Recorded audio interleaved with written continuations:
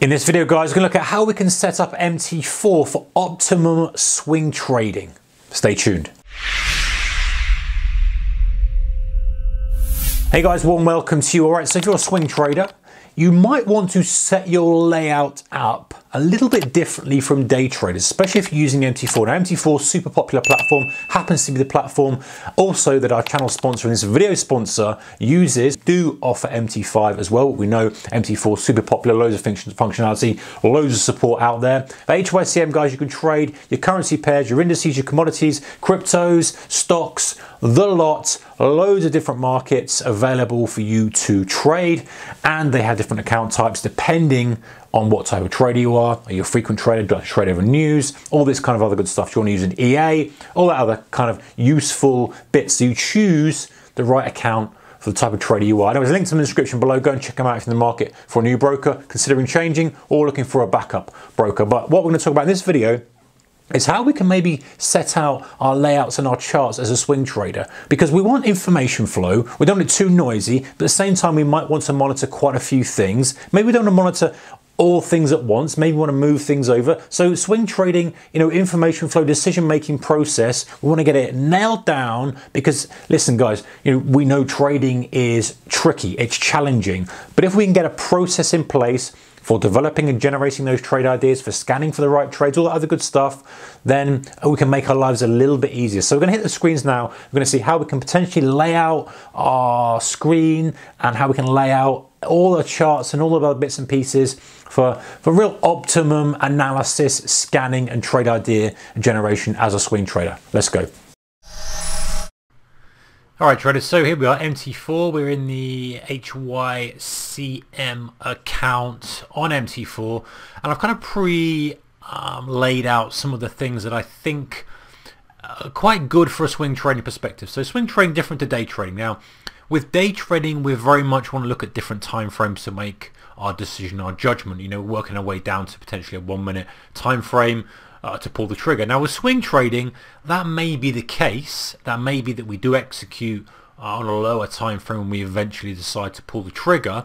However, we often want to monitor some specific markets that we're looking at to potentially take a trade in. Or maybe we don't have a specific trade idea lined up, but we want to just kind of monitor the most active markets. So for example, now I've got up here a daily charts. I've got USD Swiss, I've got oil, I've got Euro USD, I've got gold, I've got a Dow chart, I've got a DAX chart, and then I've also got a Tesla chart here. So just stuff that is moving quite a lot at the moment.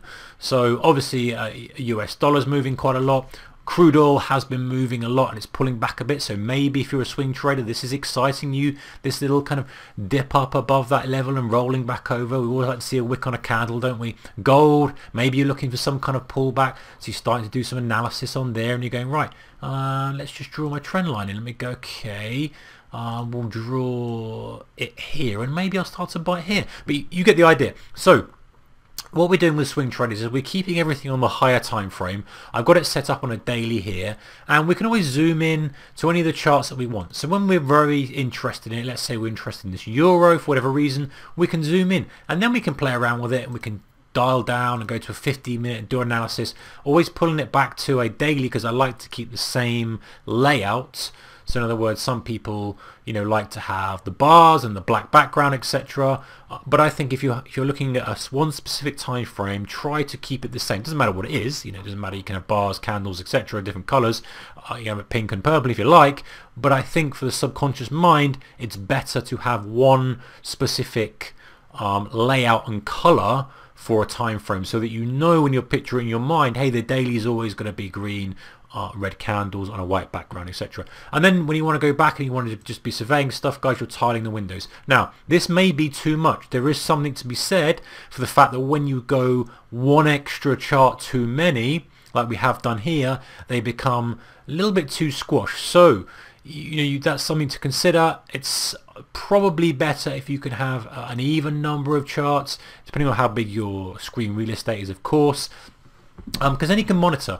And let's be honest, guys, you probably don't want to go crazy monitoring loads of markets at once. If you do, then what you can do is you can save as a profile, save as a profile, and then you can save multiple different profiles. So rather than trying to squash loads of charts onto one screen and getting all stuck up because you've got kind of one, you've got a chart here, you've got a chart here, you've got a chart here, you got them all squashed like this and you can't even see what's going on, because that's what you don't want. You don't want to have so much noise in your face.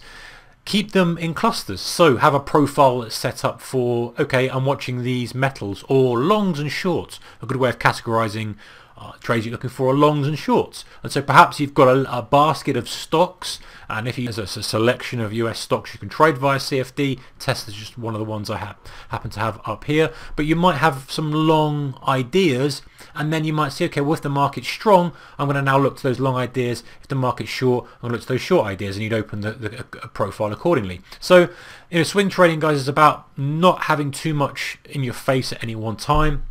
It's about being able to have a good idea, overview, and also not miss stuff. There's a fine line between having so much data in your face that you just can't make a decision, and not having something in there and you miss something that you're really looking for.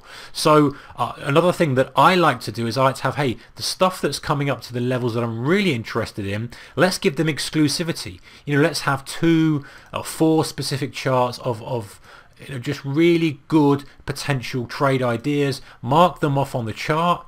Get ready, get your levels keyed out and lined up. So let's say we're going to go for for example, we're going to go, all right, if we start pulling back here on crude oil, I'll take a short for a press to lows. If we push a little bit lower on Swiss here, I'm going to rebound. If we break you get the idea. So it's very clear when you're looking at the charts what you are looking for. What you don't want to do is just have one chart up, because you have one chart up, you're potentially going to miss stuff.